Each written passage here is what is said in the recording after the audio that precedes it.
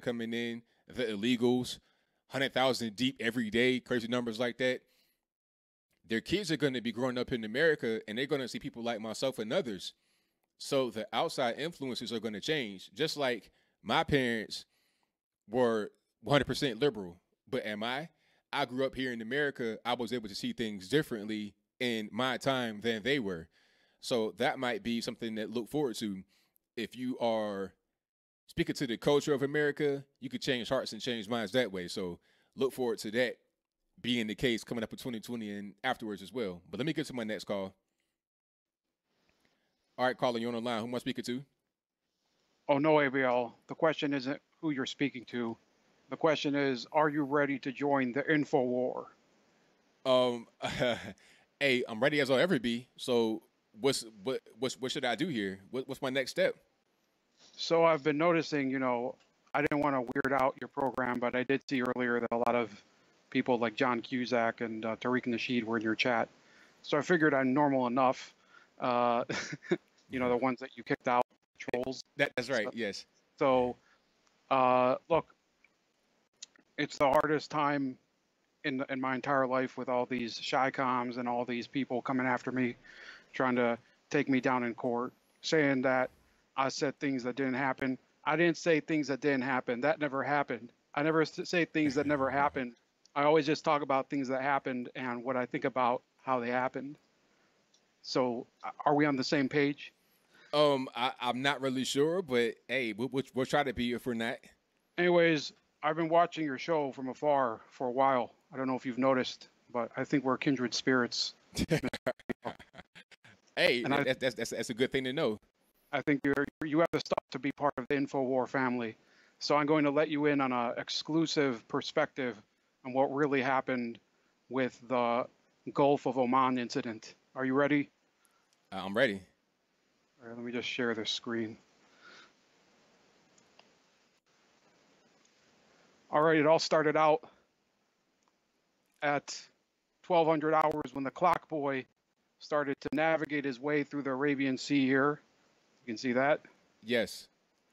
And then about 15 minutes later, Eddie Bravo saw that his maneuver, and he knew he was up to no good, and he got him into a chokehold, and he was blocked basically. See that? Oh, okay. So the clock boy was in the Arabian Sea just swimming. I don't know. Maybe there was a pool float or something. These people are resilient. Oh, okay. It is kind of that geographic area where he's used to, right? So anyway, Eddie gets him in the chokehold. So incident averted, right? Not so fast. Because now the shotcoms come, and they're ready to. They're distracting Eddie, and he has to wait out there and try to block him. So he's all busy with that. And bang, all these people gang up on him. You got Prince Harry and Meghan Markle, and then you got the Iranian fleet and the interdimensional pedophiles along with them.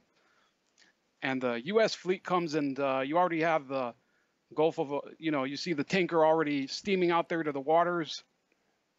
And then finally, once the U.S. fleet was there,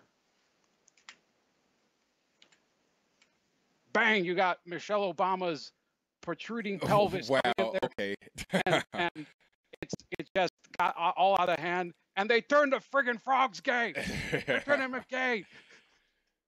Oh wow. Can you see this? What? Hey, you know what? The way you presented it to me, it has to be real. I'm 100%. So that's what happened. I can't say anything else as it relates to that because you convinced me. That's how the frogs got gay. I'm sold.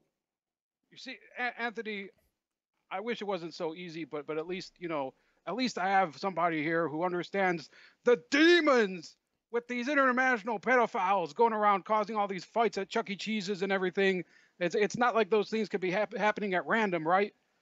That's right, man. You're right. You got it.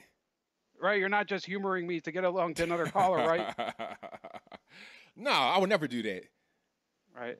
I always knew I could count on you, ABL. Welcome to the Info War. All right. Thank you for the call. I appreciate it. Have a good night.